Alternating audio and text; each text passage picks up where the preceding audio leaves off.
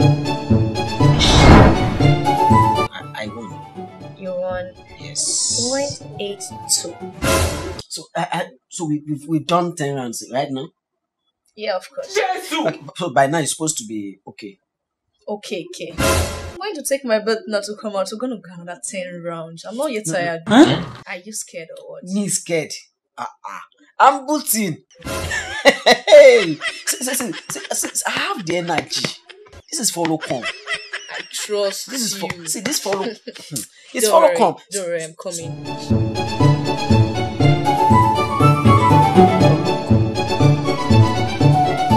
10 rounds.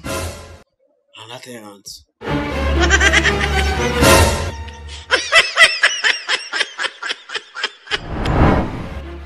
Baby. So this guy run. Person wey dey make mouth since they tell me say me follow come. Even a laba product no fit behave as he behave. He don't run comot. Hey, they can make mouths. Laba products. Nonsense. Ha! Hey! So I got 10 rounds with this guy. Hey! 1, 2, 10! Hey! This does say she won't go bedroom. Talk calm. She not satisfied. Hey! She still won't do more. I like Koba. Hey! Jesus! Oga, wait. You mean 10 rands? You cannot do 10 rands? Wait, who talk to you? I talk to you. Oga, your voice stay loud though. So you hear say I Your talk? voice stay loud though. You hear say I Yes, talk? oh, you say they think? Oga, so that think. They go, don't do. They go. So you hear say I talk? Oga, they hear clear. Oga, mo gbọ́ jù. Mo gbọ́ bàjẹ́. They go.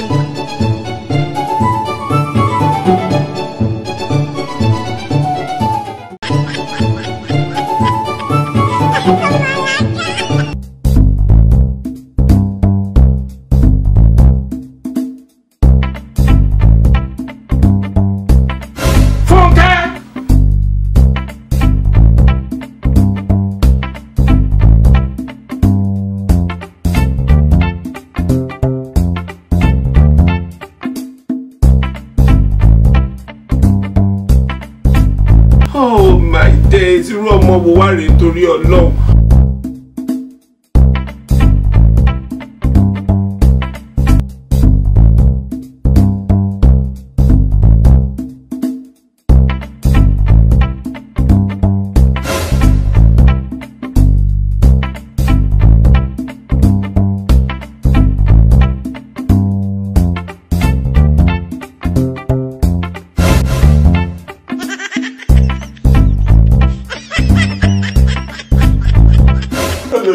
You need to calm down. Huh? You need to calm down. You need to calm down. Calm down for what? You need to calm down. She this one yeah with it. You need to calm down.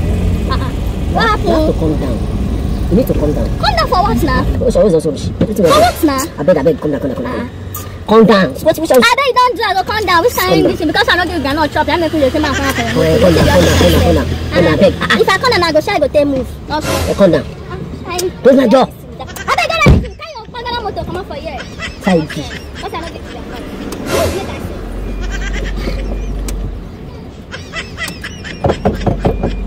Hey, Jesus.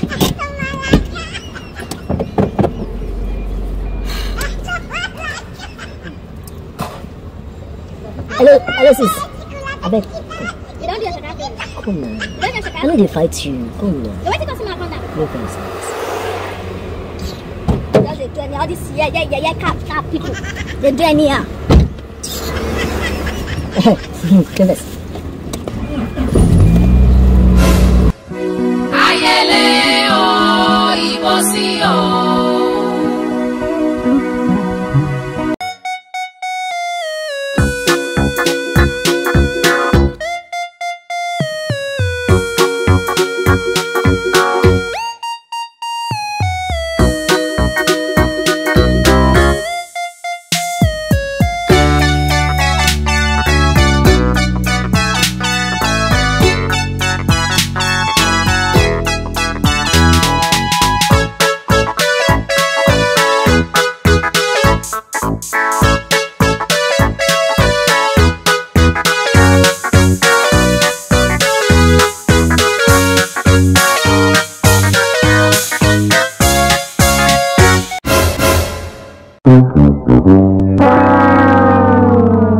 my God.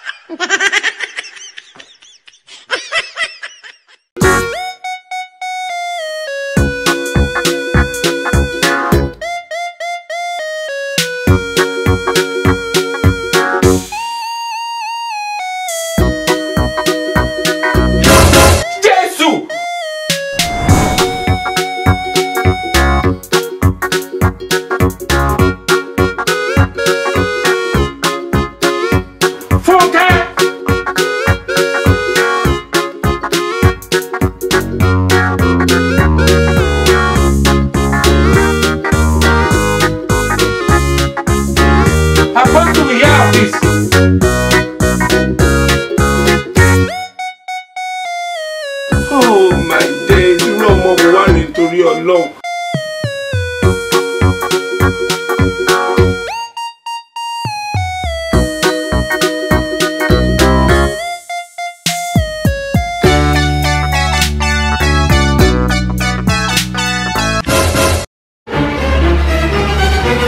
Get over here!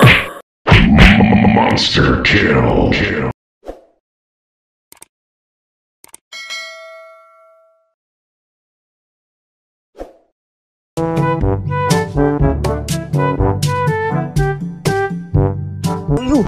Why didn't you go to school today? Because of weather. Weather. Because of weather, you didn't go to school. If your mama come, tell her say I won't see her. Well, I don't understand the kind of this training giving you. Giving you training that you did not go to school. You say it's weather. You see, you better work hard though. You know Messi. Messi have won no. Messi. Hey, Annabelle, oh. Come. You have to know that when you invest, you will surely reap. Anything you invest in life, you must reap it. So it's not a matter of this thing. Annabelle, Sir? I know you are a good child. And you know you are the one that have been telling me to vote for Messi every day. And I've been doing that because I know that every advice you have been giving me is a good one. And your vote's paid. Like seriously? Yes, sir. Okay. So when you invest, you're supposed to reap. And anything you invest in life is what you will reap. So I vote for Messi. So now that Messi have finally won, take your phone now and call Messi. That's your father, Baba. That you should send my own share of the 60 million naira that Messi won. Because you know Messi cannot spend the money alone. At least we use money to vote. So you know what that means. So take your phone now and help me to call Messi. Continue. You should give me my own share. Mommy, I don't have a number. Child! I did not hear English. I don't have a number. You don't have Messi number. But the way you are doing these things is as if Messi was your life partner. I know on Instagram. You don't know how he life.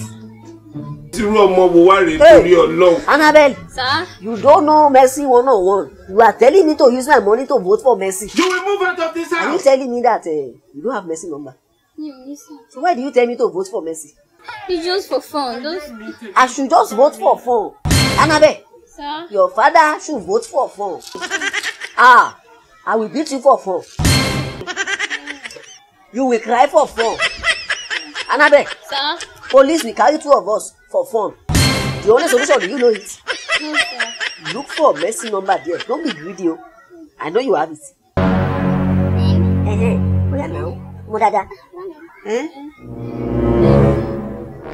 I don't have a number.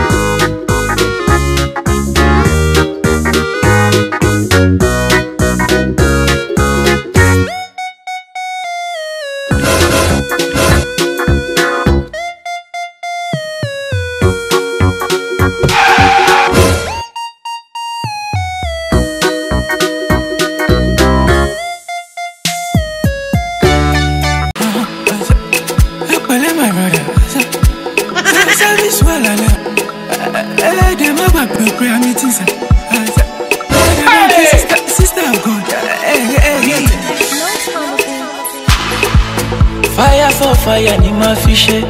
Hey! When I feel she ma touche. Sikira to find ki ma tishe. I can't just stop what I fish. You know you can be prosecuted for that. Have you seen yourself in a mirror? You find like that, no error. Let me be a customer, my player. Hey! I want to be your material.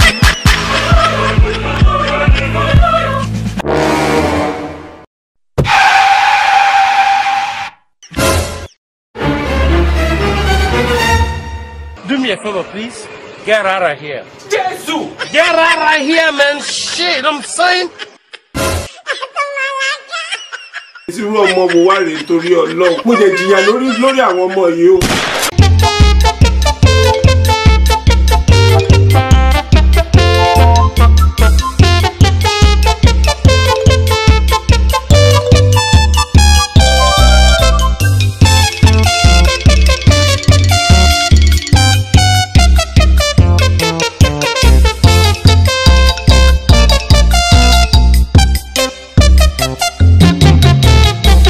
Hey, what's up? What are you doing?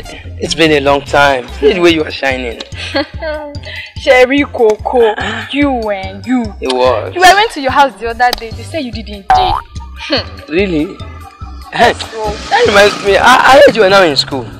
Yes, so I'm in school, low school. So, which school are you? In University of Polytechnic. You should know there now. You know there. That's where I am. That means you might have done your matric, right? My brother, don't be small thing, no. Don't just carry my go that side. Matric, now so you call her like that. Ha! Say very, very hard course. And you know the worst part? The lecturer is a wickedness. Indeed. Yes, so. What's your discipline, kind of? Eh? You say? Sorry, I mean your course of study. Oh, that one. Now family course. Family course. Yes, sorry, where were you heading to before we met? Oh, I was actually going to church. Church, that's the right place you should go now because you need it now. So you be going so that you won't go later. Don't worry. You are shining on you. See your face. Okay, now. Greet your parents for me, Family course. We will not follow you.